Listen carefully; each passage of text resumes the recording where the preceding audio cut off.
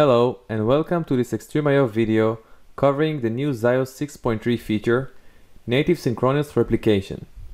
In this video, we will discuss the XtremIO native support for replication, review the order of operations for synchronous replication, and then close it with a demonstration showing how to configure and manage it. As technology progresses, companies are generating increasing amount of data and require the data to be easily accessible and highly reliable. Storage and IT administrators are also challenged with keeping the data available in the face of natural disaster, power loss, and network failures.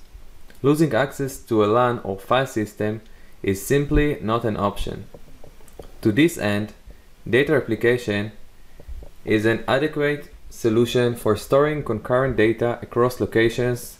For example, disaster recovery site can be set up a distance away from the production data center, so disaster scenarios can be survived by the recovery site. XtremIO metadata-aware synchronous replication leverages the XtremIO architecture to provide the most efficient replication that reduces the bandwidth consumption. XtremIO CAS architecture and in-memory metadata allow the replication to transfer only unique data blocks to the target array. Every data block that is written in XtremIO is identified by a fingerprint which is kept in the metadata information. A non-unique data block which already exists on the target array is not sent again. Instead, only the block metadata is replicated and updated at the target array. XtremIO synchronous replication is fully integrated with async replication, in-memory snapshots, and ICDM capabilities, which makes it the most efficient replication, providing zero data loss protection policy for critical applications and workloads. Sync Replication transmits host data to a remote destination site. Before acknowledging the write to the host, incoming data is being replicated immediately to the destination, effectively creating a zero RPO solution. For the initial synchronization phase, and when the target gets out of sync, the replication is using the metadata-aware application to effectively and quickly replicate the data to the targets. The replication is using multiple cycles until the gap is minimal and then switches to synchronous replication. This reduces the impact on the production to a minimum and accelerates the sync time. To avoid the need for a full copy or even a full metadata copy, XtremIO leverages the in-memory snapshots capabilities. Every few minutes, recovery snapshots are created on both sides, which can be used as a baseline in case of a disconnection or a failure.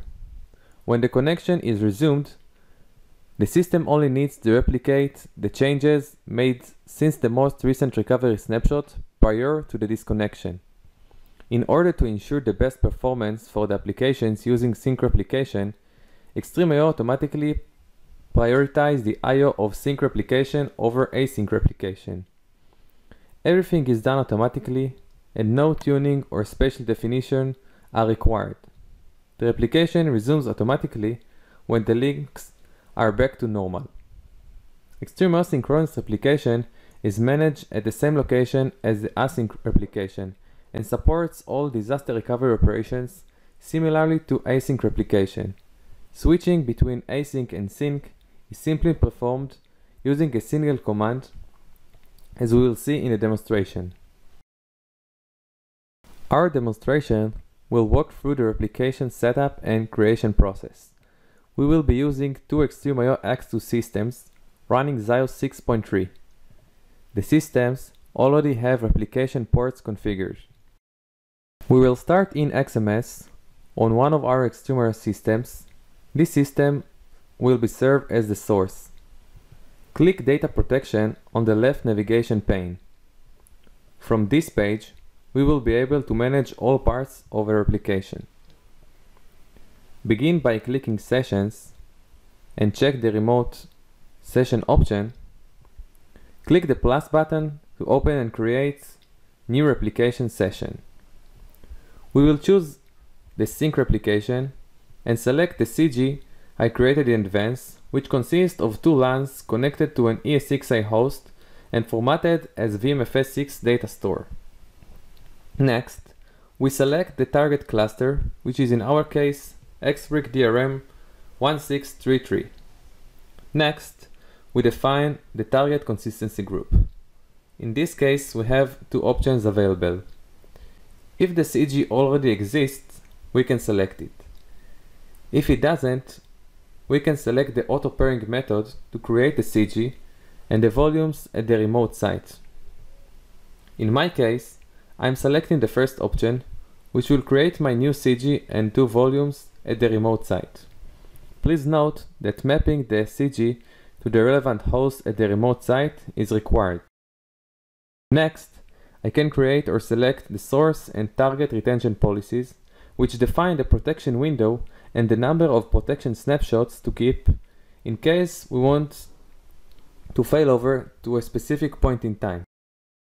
Since the data is immediately replicated from the source to the target, we added this option, allowing our customers to go back to a specific point in time at the DR site for logical corruption scenarios.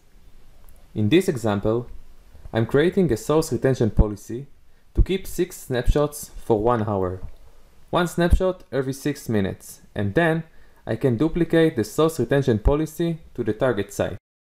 Now, I'm selecting the source retention policy I've just created, and in the next screen, I click Duplicate Source Retention Policy to replicate it to the DR site as well. Next, I'm providing a name for my session and click Finish to create a protection session without starting the replication session, or finish and start the replication session to replicate the data immediately. Within a few seconds, I can see that my session is being created and the replication is starting. Navigating to the remote array, I can see that the new CG and its volumes have been created at the remote site. Now all I need to do is map this CG to the relevant host at the remote site.